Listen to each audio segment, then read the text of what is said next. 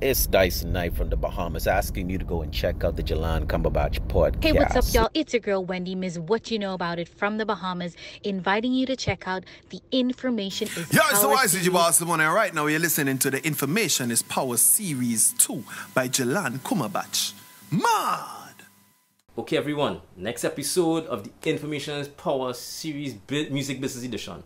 So, we're talking about the independent labels, recoupable, not an unrecoupable cost, right?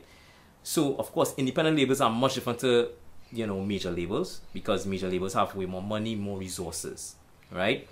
But an independent label is smaller and have less resources.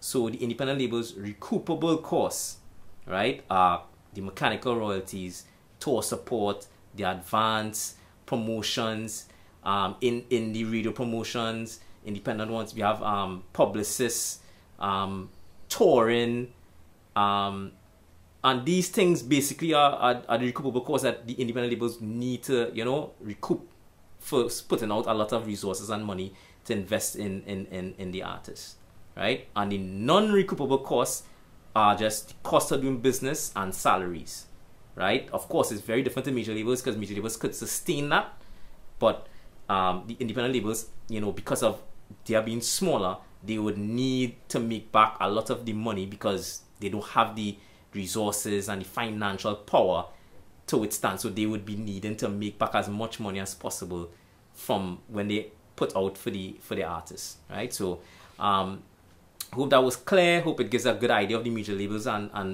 independent labels, how different it is, and the recoupable costs and non-recoupable costs in dealing with them.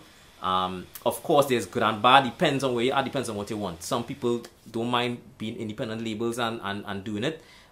Do it the long way. Major labels have way more money and a lot more power. So some people may want to go that way. It just depends on what you want to do, how you want to reach there, and in how long you want to do it. So it just depends. Nothing is right or wrong. It just depends on what's the best for you. But the most important thing is to know the information about the differences between independent labels, non-recoupable costs. Same thing with the independent labels. So hope this was very helpful. Click like, share, subscribe to YouTube page for more, and stay tuned for more.